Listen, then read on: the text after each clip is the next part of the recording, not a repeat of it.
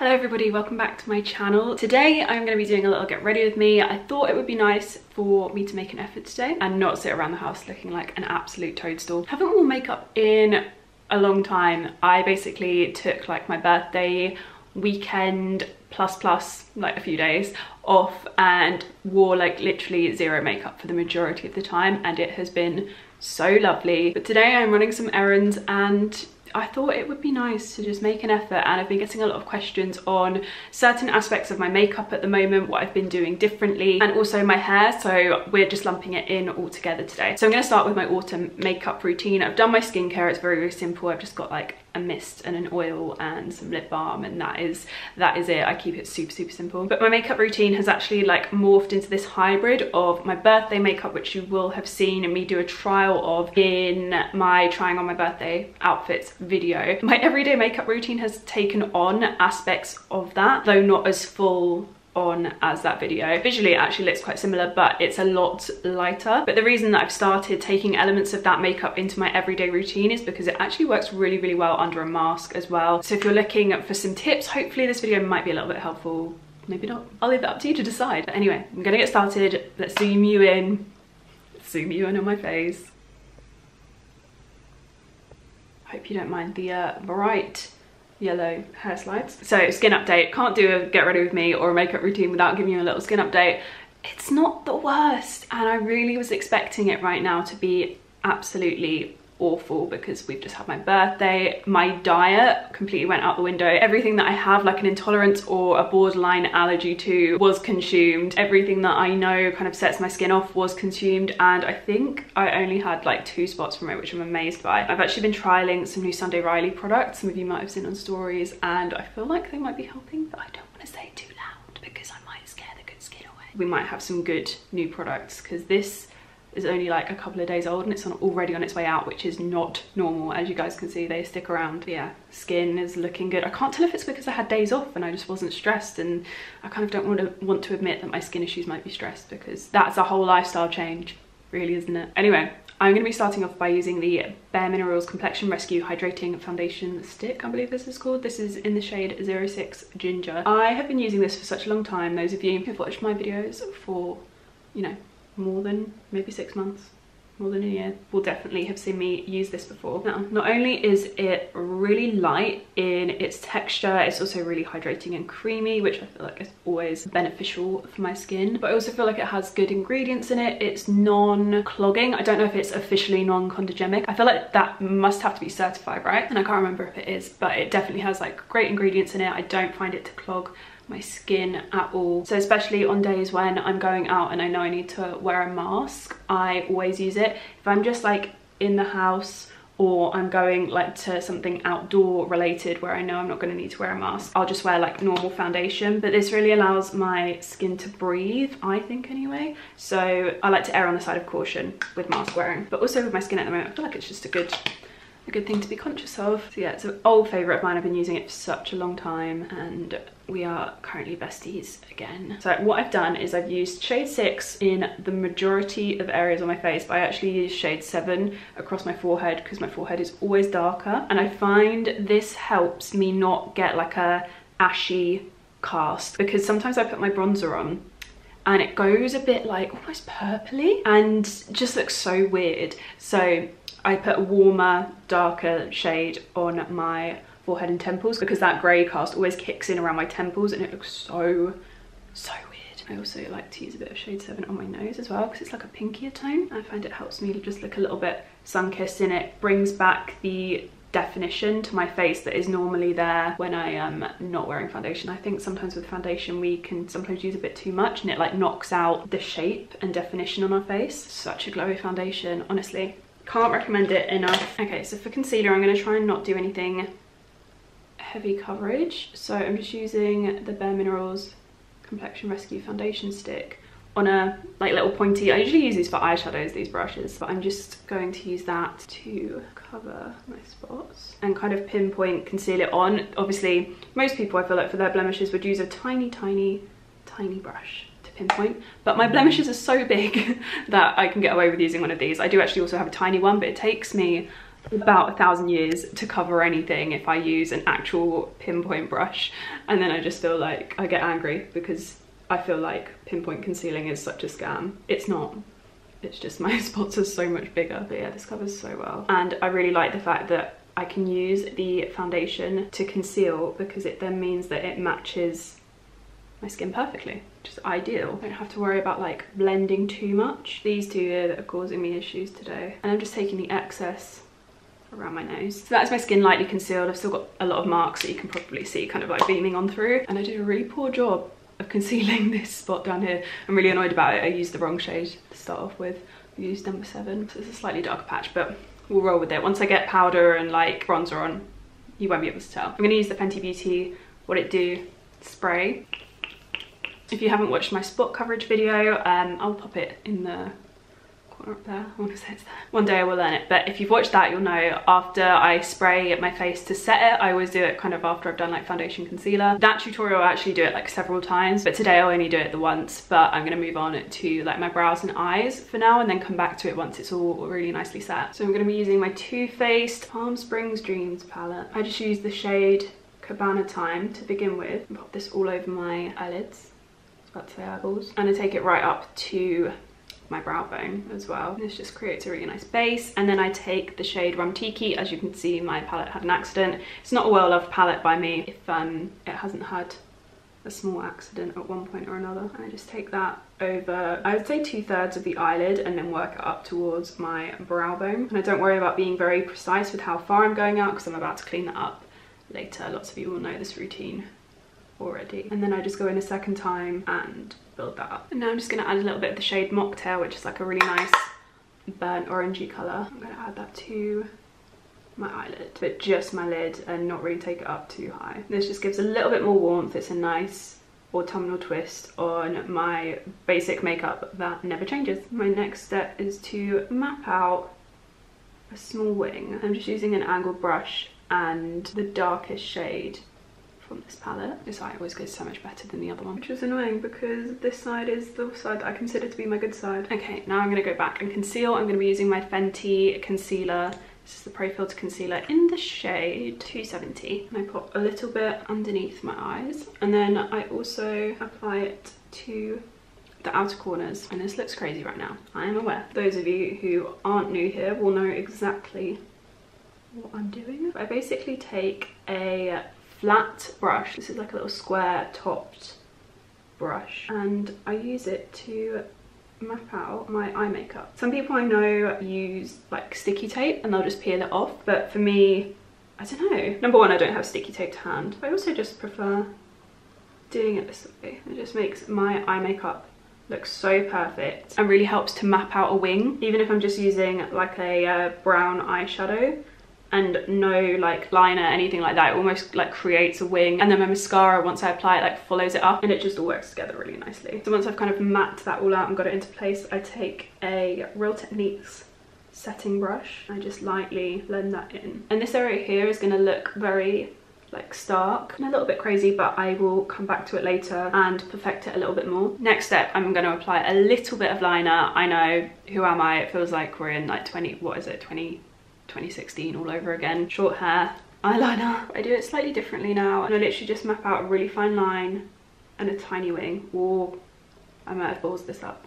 Anyway, let's see. I can't do this and talk. Pre-warning, the other eye is not gonna look this good. I don't do this every day. I actually find that wearing eyeliner means that when I take my makeup off, I almost have to work. Even though I use like an oil and it really does strip makeup off, you do have to work your lashes a little bit more to get all of the product off. And I do find I lose more eyelashes, and when I do wear liquid liner, my eyelashes just look more sparse, and once I stop wearing the liner after like a couple of weeks, they go back to looking really great. So yeah, trying not to wear it too much because I really value my lash fullness now. They're not looking full at the moment, so I'm just gonna roll with it. I think I have a good thing going here, so I'm gonna leave it like this. I'm gonna quickly do my brows next. I'm gonna be using the Anastasia Dipbrow Pomade in dark brown, ash brown. I feel like a lot of you already know the drill with this, but I literally just take an angled brush and run it through the underside of my brows. I try not to go too crazy here, but I do like to define them a little bit because I think otherwise I just look like an alien. So I've only filled in the underside and now I'm just brushing my brows up using a MAC brow setting gel. Going very like Nicki makeup vibes with this, where you just do a kind of minimal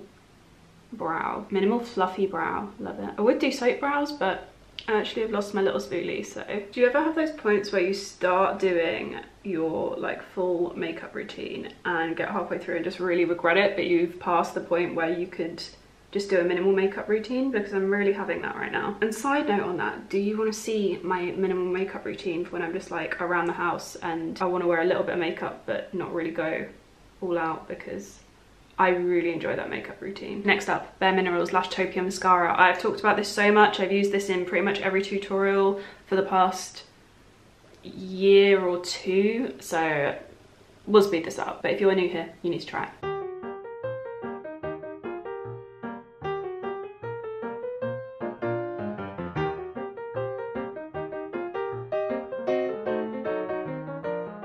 So now we are coming back to skin. I'm going to be using the Laura Mercier Translucent Powder in Translucent Honey. This is a new shade and it's like a yellowy shade instead of their like white shade. Obviously it is a translucent powder, but even the most translucent powders can still leave a bit of a cast. So especially like for darker skin tones, this is the one. And what I do is I take my setting brush, I dip it in the powder, which I've put in the lid. Tap it off and apply this pretty much all over my cheeks. I do a heavy concentration underneath my eyes because I really like this area to look very matte, but it also helps to set like my concealer and this area here. But then I also take it over my cheeks and basically anywhere that my mask would rub on. I also love using this on my cheeks where my spots are and where the majority of my blemishes are. It really mattes it down and makes them almost look like invisible, like this one on my forehead. Once I matte it down, the light doesn't hit the bump on my forehead, so it's not as visible. And I don't know why I wasn't powdering sooner. Like, how did I not realize this? Obviously glowy skin is amazing when your skin isn't looking so great, but matte skin for me and for my breakouts, it's the one. You can't see the uneven texture because the light's not hitting the skin in the same way, and I just think that is a game changer. So I also do my chin and around my mouth very lightly. I feel like you could bake this. I think I've seen someone do that on YouTube. Maybe it was like Chloe Morello has just done that, and I think that would last really well. Honestly, normally I would use a beauty blender and slightly bake this, but I'm having issues with my beauty blender today, so we're not working well together. If you're not a fan of a matte look, then I would say to go this route and use very small light amounts, but obviously the more you set the makeup, the better it's going to last underneath a mask. And one mistake I made early on with this is just powdering where you think you're going to need powder. I did that, and once I went in later to apply bronzer, the bronzer kind of clung more to the areas where there was powder. So not ideal. I'd say go heavier when you need it, but still add a light amount everywhere else. It also helps your skin to match up what you don't want to do, especially if you're only powdering on blemishes or because of a mask. What you don't want to do is, like, say, leave your forehead, and then when you take your mask off, you've got a really glowy forehead and a matte like mouth and chin and cheek area. That would look slightly off. So bear that in mind. Just pop a light dusting, like the excess that is on my brush, onto my nose. And same with my upper lip. I don't add a huge amount of powder here because it will create, like, if you've got dehydrated skin, you'll know you get the lines here, and adding too much powder around here. Like, powder is good here because that's where you get oily, but too much powder is going to make it look a bit liney throughout the day. Yeah, my skin just looks so flawless once I use that powder. I have to say, the Laura Mercier Translucent Powder and the Kevyn Aucoin, where is it? Do I have it here? Do I have it here? The Kevyn Aucoin Foundation Balm, those two are like holy grail spot covering items that you need to have in your makeup bag if you suffer with blemishes, especially like big ones like this. They are just two of my go-to products. For my birthday makeup, those were the two products that I actually used together, and you can see what that looks like in the trying on my birthday dress video. It is full on, full glam, but the two of them work so well together at making your skin look so flawless. So for like a special occasion, both work really well together, but on an everyday basis, they work really great separately as well. So now I'm adding some of my Fenty Beauty bronzer over my cheeks, but I also use this angle brush and make sure I apply it like underneath my eyes as well. That way you can go a bit heavier on the bronzer and it not be too obvious. And same with my upper lip as well. Not somewhere you would normally think to apply bronzer, but it really works. I'm also just using a darker bronzer to contour my nose, just very, very lightly. I find this whole look really starts coming together once you apply the bronzer because it works really nicely with the warm tones in the eyeshadow. I'm also going to add a little bit of blush. This is Bare Minerals Gen Nude That Peach though, and I really like this, especially with this eye makeup look, because it's got an orangey, well, it's obviously like peachy, so it's got that warmth to it that works really nicely with the more orangey eyeshadow. And recently I've been really applying my blush like fully to the apples of my cheeks, and then also taking it up my cheekbone. And this blush is matte as well, so it works really, really beautifully. And because it has that peachy tone, it works really nicely if you want to pop a little bit on your nose or on your temples. Once that's done, what I like to do is just apply powder just underneath my contour. I really hope I'm doing this okay, because I'm doing this in the viewfinder. Pray for Suze. Also just adding a little bit to the top of my nose as well. It's Friday, what the hell. And then I'm just going to chill for a little bit. Add some lip liner, do some yoga, some baking, you know. No, I'm not really. I'm obviously kidding about everything except the lip liner. I've been getting a lot of questions about what is on my lips lately. It is always KKW at the moment. I just live for their lip liners. They do the best formula, the best colour. I am really hoping that they make UK shipping like a much more easily available thing soon, you know, like having a UK stockist. That would be ideal. I'm hoping, seeing as KKW has just been, is it bought out, or Coty have just bought shares, I'm hoping we'll see them come to Europe. Obviously the shipping is worth it for me. I already know that I love their lip liners. I took the plunge and ordered a ton when I did my first order. But if you're on the fence, all of the shipping and duties is a big step to take. But their lip liners have just become my go-to on a daily basis now, and they last for such a long time. They're a really great, comfortable matte formula. So I used the shade 2.5, and now I'm going over with Peach 2, which is the darker of the peaches. And I really love how this looks. I feel like peaches are a really nice way to do an autumnal nude lip without having to go for a dark shade, because I'm really not into dark lipsticks. And then just adding a little bit of Peach 1 to the center. And this is where I leave it on days when I'm wearing a mask, because they're so matte and I find these get the least transfer onto my mask. I also wear silk masks. I'll link to them in the info box, but they're silk slip masks, and I personally think they're really great. I don't have any more spots than I would normally. I obviously don't go to work in a place where I need to wear a mask, so maskne is just not something that I think I'm going to experience, because I wear them for such short periods of time. But for me, I do find them more like breathable, but I also find I get less transfer from the rest of my makeup with them as well. But yeah, a matte lip and matte skin is pretty much where it's at for getting minimal transfer. So I'm just brushing away my powder, which is really sunk in. And then finally I just use my square concealer brush to tidy up my lip line. If I'm doing a really glam look, I also use this to reshape my bottom lip. So that is makeup done. I'm really glad that this part of the video is over, because I will tell you now, it's not been smooth sailing behind the scenes. But now I'm going to zoom you out and I'm going to show you how I've been doing my hair recently, because I've had so many requests for a tutorial on the slight wave that I've been putting through my hair. So I have my GHDs ready. I am not going to be using the GHD Rise for this one. This isn't how I get these waves. I tend to use the GHD Rise more for if I want like a slight French girl wave, but it's definitely very different to the type of wave that I've been getting all of the requests on. But the GHD Rise is my go-to for the roll under bob. It is the best for that. If you want like a really great blow-dried look, whether you've got long hair or short hair, it is everything. So what you need for this hairstyle is actually very, very simple, very minimal. You just need a pair of straighteners. I have the GHD Platinum Plus stylers. These are really great for doing a curl because they have a rounded shape on the outside. I also have a hairbrush. This is the Tangle Teezer wet brush. The wet brushes, I use them dry. They are the best of all of the Tangle Teezers. And then I have a GHD Carbon Anti-Static comb. I've already heat protected my hair. You need to do that. That is an essential. I swear that curls are actually the devil when it comes to keeping your hair nice and healthy. Straightening, I find, because I'm brushing the hair first and then straightening, there's not a lot of tangling going on, whereas with a twisting motion, really you are creating more movement and therefore more tangles and using heat at the same time, and I just don't think it's the best for your hair. So I don't do this often. Be kind to your hair basically, kids, or you'll end up with a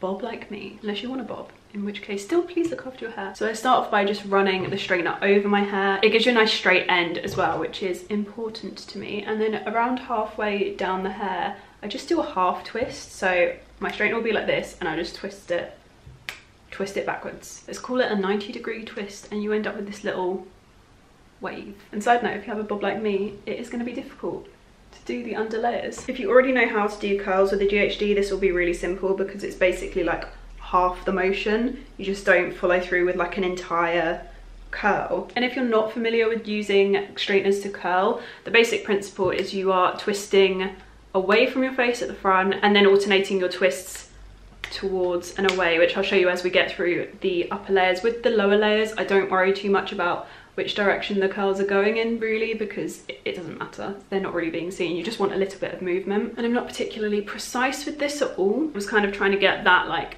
French girl hair vibe, which now after watching Emily in Paris, you're probably going to hear me saying French girl vibe more than ever. If you haven't seen the Netflix show, I definitely recommend you give it a watch. You'll either love it or hate it. I love it. But just know, if I'm talking about French girl vibes, I'm obviously not talking about Emily from the show, because she is like so Blair Waldorfy, it's unreal. But everyone else in the show has like the best style. So we've got a longer layer now. It's a little bit easier to show you. I start halfway down the hair, always so important. Don't start at the top like you would with like a normal curl. And I'm not curling the ends, I'm specifically leaving the end like straight. So we're literally just starting in the middle and doing a half turn. So we've got that.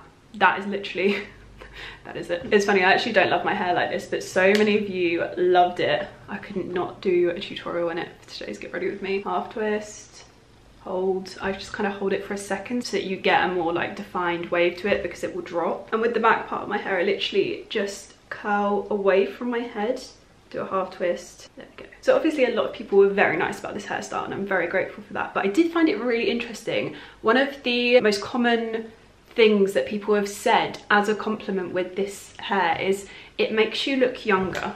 And it really got me thinking about how we use youth as like a marker of like positivity, if that makes sense. I was getting really deep this morning because it came up in my comments whilst I was having my coffee, and I was like, God, that's come up a lot. And it's funny, I think the reason it sticks out to me is because for me it's just not necessarily the goal. Like if your goal in terms of like your look is to always look young, then aren't you going to be less and less happy every single day? For me, I just want to look my best in whatever way that means to me, because that's changeable throughout my life.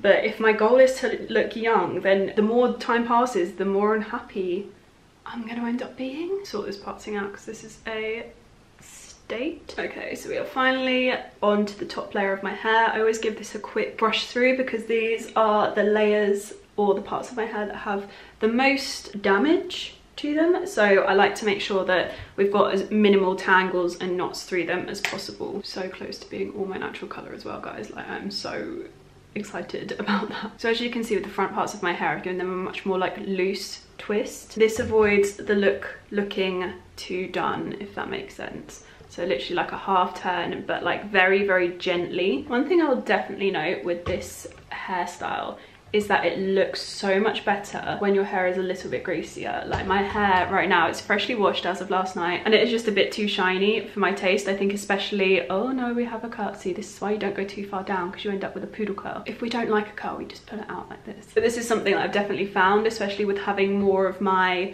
natural hair color and much healthier hair, is how much shinier it is, but therefore like this kind of like messy beachy style doesn't work as well. So that is how I get these waves. As you can see, they're looking very, very uniform right now. It's not personally for me. What I do is I take my wide tooth comb and just run it through my hair, and then I think for me personally, I'm going to get some hairspray and maybe some dry shampoo and just work it through and give it a much more like beachy, volumized look. So I'm going to use the Way Soft Hairspray. This hairspray is one of the banes of my life because it sticks to everything. I only generally tend to use it in my bathroom because of this, but it's a really good hairspray, and it has a little bit of a texturizing element to it as well. So two birds, one stone, don't need to use dry shampoo. Almost got it in my eye. It smells really nice though. I actually really like the smell of this one. Don't love the smell of the medium one. So yeah, that is how I'm getting the kind of wavy little bob. It's definitely not my favorite look for me personally, and to be honest, now that you've all said it makes me look younger, I probably will avoid wearing this if I ever don't want to be ID'd, because I always forget my ID, and actually now I know if I don't want to be ID'd which hairstyle not to wear. So yeah, I hope that was helpful. Next I'm going to pick my outfit and show you what I'm wearing today. Okay,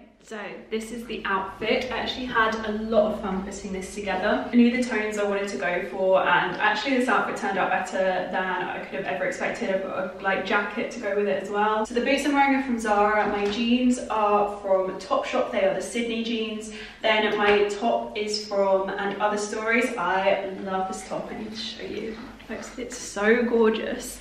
It's that real like beautiful kind of sweetheart neckline, but like the neckline is quite wide, which we are seeing a lot of at the moment. I actually have a similar one from this from Newham, which is a sustainable brand as well, and if you want to shop from there, I will link an alternative to this, but the colour was more plummy and I really wanted to go for that rich burnt reddy colour. I just think it's so gorgeous. The cutout back is stunning. Do I wish I'd faked down my back before I did this? Yes, but did I have time? No. But anyway, I love this top. It's just so beautiful. I will link it if it's still in stock, because oh, it's just stunning. I really love it. And then for my bag, I've gone for the Chloe Tess, I think this is the Tess bag, which they had a moment a couple of years back. This really doesn't get the love that it deserves, but really in autumn, this bag comes into its own. I think a croc effect always works so beautifully for autumn. I don't know what it is about a croc effect in autumn, but I live for it. And the brown tone works really, really beautifully for this time of year, but also throughout the summer as well. And I love the thick strap on it. It's gorgeous. This outfit has a little bit of like a nod to what my brain says my version of countryside chic would be, even though we all know that it's completely unrealistic and I would never dress like this if I actually was in the country, because we've seen what I wear when I go away to the country and it's not this. But the bag and the boots really add to that vibe, and I just love this outfit. I've also got a jacket. Please hold. This particular item of clothing is just the gift that keeps on giving, really, isn't it? I actually already have the coat that I would wear for the winter version of this lined up. However, it's very warm today, so I'm really sticking with the autumnal weather vibes. So those of you who have seen my Zara haul will remember this one. I wore it as a dress in my Zara haul, but this can also work really, really nicely as a jacket. You can do it up or just like throw it together and tie it in the way that I have. I do like it just thrown together. It's nice and relaxed, but I think it's also nice to see the buttons as well. Do my little TikTok tie method. And there we go, we have a full autumnal outfit. It's so lovely, very warm. This keeps me really, really nice and warm. It's the perfect autumn, winter kind of transitional piece. And I love the way that outfit works with the jacket, but also works really beautifully without it as well. Also, can we take a moment for the fact that I have styled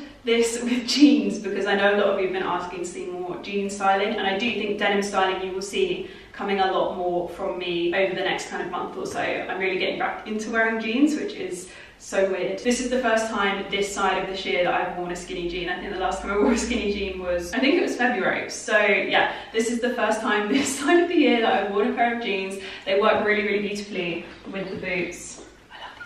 I love these boots so much. So yeah, very happy with this outfit. I feel like it all works really, really perfectly together. I think this top is definitely going to be a key piece in my 2020 autumn winter wardrobe. It all works so nicely for like dinners out, but also day to day it works beautifully just with a pair of jeans and boots. As you can see right now, you could switch out the boots for something a little bit dressier if you were going from like daytime to kind of like an evening dinner. I think this is my perfect autumn outfit. But anyway, that is where we are going to leave this video today. I really hope you guys have enjoyed it. Let me know if there are any other videos that you want to see this month. I am open to suggestions because I have very few ideas. But yeah, I hope you're all having a really lovely day, and I'll see you guys again very, very soon. Bye.